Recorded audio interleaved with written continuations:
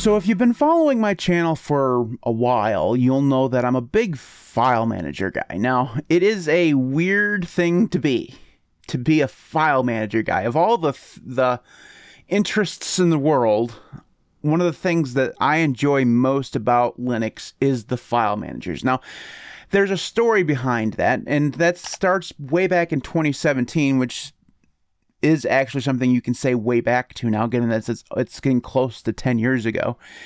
When I first started to Linux, I started on Ubuntu Budgie. Now, Ubuntu Budgie is basically GNOME, and it uses a lot of the GNOME applications, including Nautilus. Now, I was coming from Windows. Now, if you've ever used Windows, which is everybody basically, you've opened up the Windows Explorer application, and if you know anything about it, you will know that it is slow. Now, I didn't realize that it was slow at the time, honestly. I just thought that the launch time was pretty normal. You just opened it up and it's kind of slow. Now, this was back then. Maybe it's gotten faster since then. I don't know. I don't use Windows.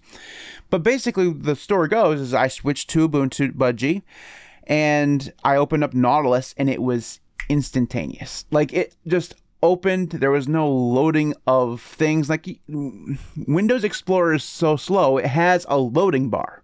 Like, and that's not like a that's not like a thing where you move file from one place to another and it has a progress bar. It has that too. Nautilus and all the other file managers on Windows, on Linux, also have that. But I'm talking like a loading bar. When you load a page, you'll see along the top it just loads, like it's loading a web page.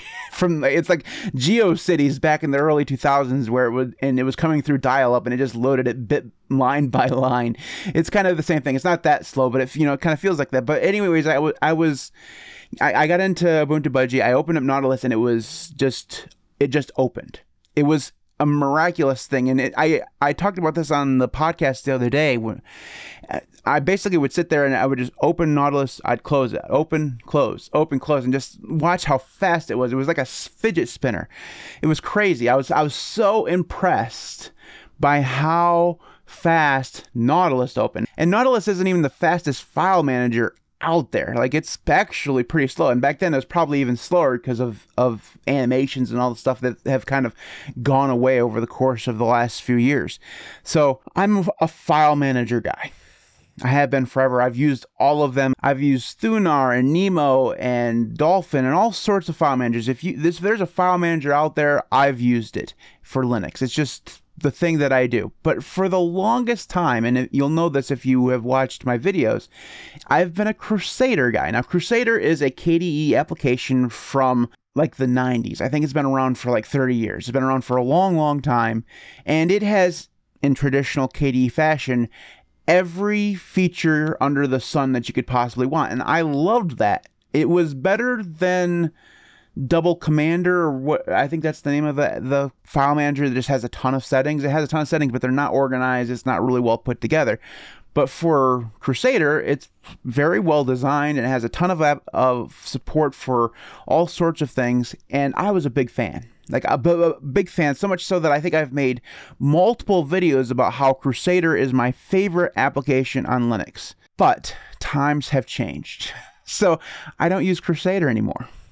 It's not because Krusader is bad, although it did have some problems moving from Qt5 to Qt6 and the whole transition from Xorg to Wayland. Most of those things have been settled, but I have moved away from it.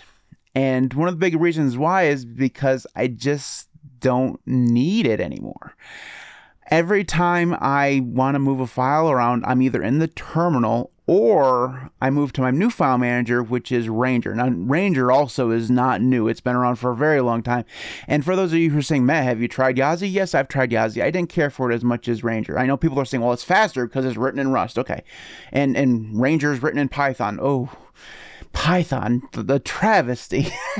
You know what I mean? I actually like Python, so I'm not gonna, I like Ranger. So Ranger is my new file manager, and I don't spend a lot of time in it, to be honest with you. Most of my time is just spent in the terminal, and I will actually use Dired and Emacs more than Ranger, but when I do use an actual dedicated file manager, it is Ranger now. And some things have enabled this. First off, I don't drag and drop anymore. But basically everything that I do can be done with a keyboard-centric workflow. That wasn't really the case for the longest time. I would always be dragging something from Krusader to Vivaldi or from Krusader to Audacity or whatever. The problem is that I'm on Wayland now, and Wayland is good as it is these days, I suppose I should say. It just doesn't handle dragging from one application to another application all that well. Especially if those applications are running on Wayland versus X-Wayland, they just don't communicate very well because of security reasons and all that stuff, right? So I don't drag and drop anymore because of the Wayland thing. So that was one reason why I had a graphical file manager. Another thing is that I was always leaving tabs open, right? I was a big tab guy.